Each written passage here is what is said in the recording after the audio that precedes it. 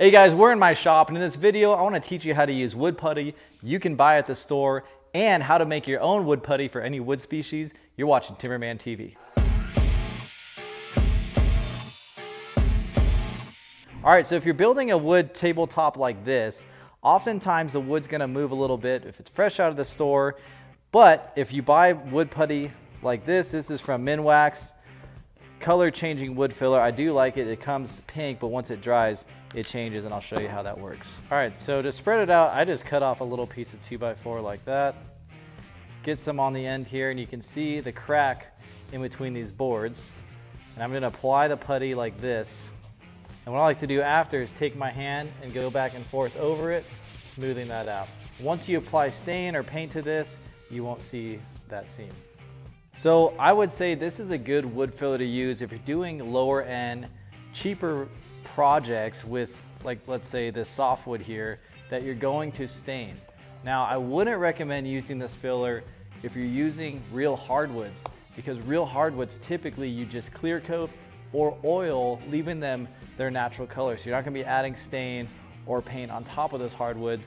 So this wood filler I would not recommend for that, because it's gonna dry one color. It's kind of like a beige color. So not all wood species are that one beige color.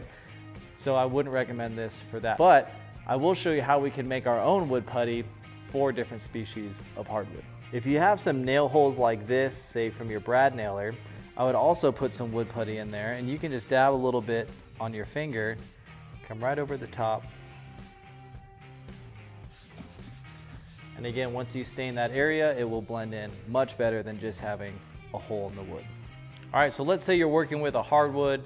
In my case, I'm building this walnut live edge epoxy bar top, and I need to make that seam much cleaner by making my own putty. So I'm gonna take the same species of walnut, this is just a scrap off of there, and we're gonna create a lot of sawdust from this piece that we can then mix with glue to put in that seam.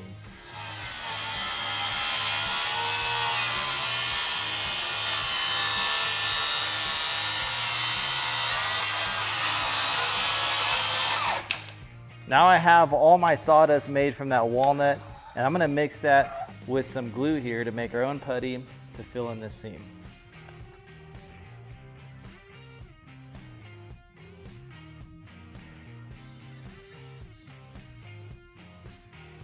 All right, so now I'm gonna let this dry, let that glue set, then come back and sand this down. Now I got some 220 grit sandpaper, and I'm gonna go over that area that I applied the putty.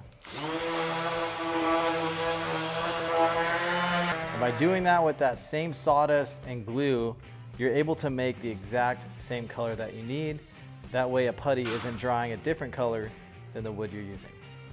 Wood putty is super easy to use. Just make sure you know what you're working with, whether you're using hardwood sawdust or the wood filler you can buy at your local big box store.